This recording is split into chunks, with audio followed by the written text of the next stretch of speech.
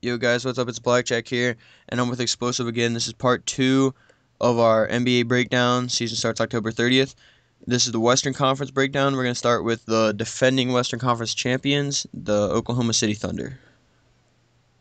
The Thunder, they really didn't do much this offseason, but they are the defending Western Conference champions and they're favorites by many to go back to the finals. Um, Russell Westbrook he's probably only going to get better. Really good young point guard. He's a little trigger happy, but you know he's a really good player. Durant, one of the top two players in the game. He's arguably the best, but LeBron James after last year, you gotta give him his credit, so he's probably the best. But Durant is probably the best pure scorer in the league. Perkins is a big man in the middle. He was better with the Celtics, but still a big body, and he helps the Thunder against the big centers. Ibaka really was a really good player last year. May have come out of nowhere, but he played really good for them in the playoffs. Cephalosha, really just a defensive stopper, but he did help them in the playoffs. He hit some key shots. He's not going to score a lot of points, but he's a good defender. Coming off the bench, James Harden, not there's not a better bench player in the league really. Six man, James Harden just, I mean, except for the finals where he didn't do anything really, but during the regular season and during the rest of the playoffs, he would come in and just be just like one of the starters. So, yeah, Yeah, there's reason to believe that they'll be back in the finals again this year. Lakers obviously going to be there too. yeah, I feel like Nick Collison, James Harden, lots of those people, they don't have that much bench depth, but the people that they do have coming in are worth it. So, that makes up for the amount of players. So let's move on to. We're not going to really go to the Spurs yet. We're going to go to the Lakers because they seem to be the second biggest powerhouse in the Western Conference this year. And they got, of course, the add ons of Steve Nash, Dwight Howard, and the lesser known add ons of Antoine Jamison and Jody Meeks, which is some great offseason moves. I mean, they're the Lakers. They normally get the players they want. If they want a player, they're going to go out and get them. And they showed that this offseason by getting two big names, Steve Nash and Dwight Howard. And they have Kobe Bryant, of course, and I really feel like this team is going to be much improved from last team. Kobe Bryant's shooting percentage is going to raise up much higher now. He doesn't have to run the offense. He can run it off of Steve Nash.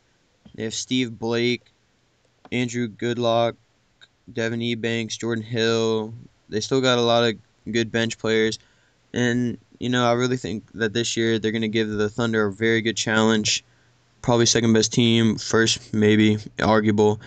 And the Princeton offense they're running, it's going to be interesting to watch the Lakers this year. Yeah, the Lakers made a lot of big moves in the offseason. They're really the Yankees of the NBA, where they'll just go out and get anybody who they want. Um, doesn't mean it's going to translate to championship this year, but they are really a super team. Dwight Howard, everybody knows about him. He's a great center, best center in the game, and they got him relatively cheap for Andrew Bynum. Kobe Bryant, one of the best players in the league every year. First ballot, first Hall of Famer when he retires. The acquisition of Steve Nash was huge. It's going to help get some pressure off of Kobe, really, ball handling, because Nash will have the ball in his hands. It'll help out Gasol too. Gasol is an alley-oop machine a lot, so is Dwight Howard. Um, the Lakers are going to be there.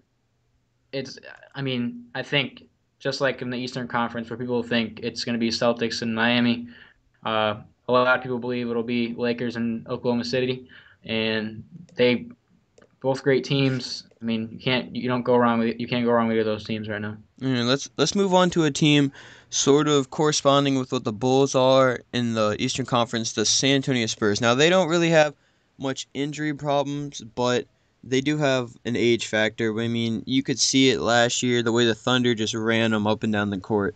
I mean, you got Ginobili coming off the bench, Parker, Duncan still, and if they're bench players like Splitter, Blair, Danny Green, Stephen Jackson, if they can play at the level they did last year, they're going to be right back there. But I really just think they're getting older, and the bench players are not that significant enough to make up for the age. So I really see them as like Uh, a third place team. yeah, the Spurs, similar to the Bulls in the Eastern Conference, they are a team that you don't, maybe another team you don't want to play in the first round. They're a really veteran, smart group. They're not going to overwhelm you with talent, but they can outsmart you. Definitely, they have one of the best coaches in the game in Greg Popovich. Tim Duncan is one of the smartest players in the NBA. I mean, you would swear he's 45 years old because he's been playing for so long. But he doesn't rely on being young. I mean, he has a very efficient game, very efficient paint game without being, dunking the ball every time. Um, Tony Parker, great point guard. Manu Ginobili, they've both proven a lot over their careers. They're older now, so it's going to be tougher for them. But last year they were a good team and they were in it at the end until the second to last round um, of the Western Conference. But you know, sometimes Father Time never really loses, so Yeah. Okay. it's tough to pick them against the athletic teams like the Thunder. And even though the Lakers are older, they still have more athletic big men, and you know, a little Yeah. bit young. Okay. Let's move on to teams. The Clippers and the Nuggets. Now they have made a lot of good offseason acquisitions, and I really feel like they're there, like they're right outside the door, looking in at the Lakers, Oklahoma City, and Spurs, and like they might make a run. You don't know. So start off with the Clippers. And the Clippers are a very talented team. Chris Paul, I mean, even the backup is pretty good. Eric Bledsoe, Chauncey Billups, veteran leader. Jamal Crawford is going to be a really good addition for them. He's instant offense. Blake Griffin, say what you want. He's not the greatest free throw shooter, not the greatest shooter, but it is Lob City in LA, and he's a big part of it. Lamar Odom coming off the bench. That's a big wild card for them. He was really great as a Laker, really fell off last year. I mean, fell off a cliff, really, with the Mavericks. Yeah. But it'll be interesting to see what happens there. DeAndre Jordan, probably one of the biggest rising stars in the NBA. Uh, Another big part of that Lob City. Um, Caron Butler, another really good scorer. The Clippers also added Matt Barnes, underrated move, really good defender. He can score as well. Uh, they have a solid team. They'll cause problems for teams in the playoffs. I don't think they're gonna be in the Western Conference Finals. Probably not really. I mean, they could make it to the semis, but they're a talented team. Yeah, they're more like flashy than talent wise. But I really feel like Grant Hill, Matt Barnes, Lamar Odom, like you're talking about, they really have a good chance of making a decent run in the playoffs. But I really don't feel like right now they can stand up to the veteran leadership of Lakers. And I mean, the Thunder don't really have the veteran leadership as much, but they're just an all around better team. So let's also talk about the Nuggets. I really feel like they made like Iguodala. That was a great pickup for them. They're already a team that's really coming to their own last year, if as you saw them against the Lakers in the playoffs. And Iguodala fits right in there, along with Ty Lawson, JaVale McGee, one of the rising centers in the league, Kenneth Faried, just a beast down low, and Gallinari, who's still got a great shot, backed up by Wilson Chandler. Yeah, Iguodala was really a steal of a trade. I mean, they kind of really got away with it because they needed another team in that trade for the Bynum and Howard team to go through, I believe. But yeah, Iguodala, he's a superstar, really. Uh, Really good scorer, plays good defense, can jump out of the gym. JaVale McGee is turning into one of the best centers in the game. Kenneth Faried, very energetic. He gets the crowd into it a lot with his big dunks and defensive plays. Gallinari is not really flashy, but he's a good shooter, solid player to have on your team. Ty Lawson's a good player. Uh, they do have a decent bench with Corey Brewer. He can come in and score. Andre Miller's a really good player. Wilson Chandler, he's there. He's good. They're a good team. They did make some noise last year in the playoffs. They're a team like the Clippers who could probably scare a few teams in the playoffs again this year. Um, yeah, that's about it. And then we got two sleepers. I'm gonna let Explosive talk about Memphis Grizzlies, and I'm gonna talk about Dallas. The Grizzlies, I mean, they were a really surprising team a couple of years ago. Marc Gasol is maybe has surpassed his brother Pau Gasol, and he's really good center now. Rudy Gay, really good player out of UConn. Mike Conley, good point guard. He can score, good passer. Uh, Tony Allen, not a great shooter, but he's a very good defender, and he makes a lot of energetic plays that gets the crowd going, gets the team going. Zach Randolph is a big-bodied power forward that'll get into the paint and score for you.